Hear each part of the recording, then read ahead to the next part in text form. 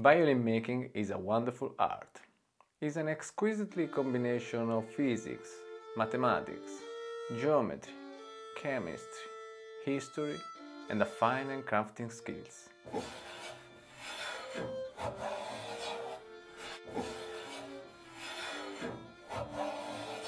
Today is a real science, but the techniques have remained almost unchanged over the course of 300 years. Like many other violin makers, I follow the classic Cremonese method, a technique handed down to this day from master to student.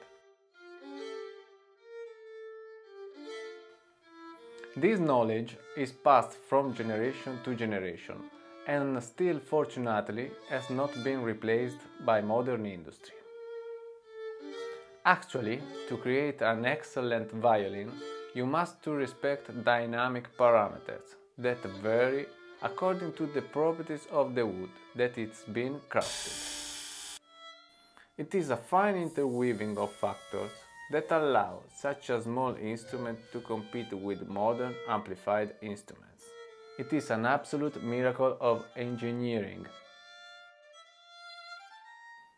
It is a very complex job but full of satisfaction.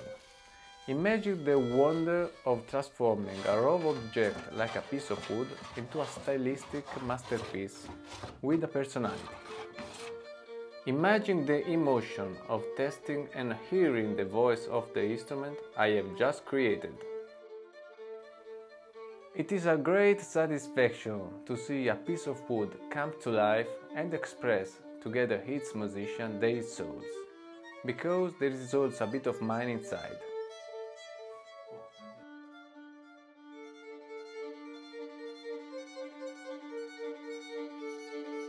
Incredibly, nowadays, we still use the same materials as the violin makers of the past. There are exceptional woods, both for their beauty and for their acoustic performance. And while I'm working on it, listening to the sound of the gauge or the plane, I already know how that violin will sound. Wood speaks to you in your hands as you work on it.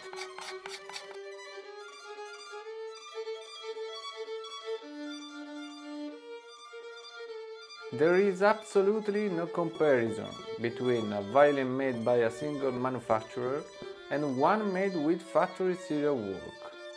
However similar they may appear superficially, in reality there is an enormous difference.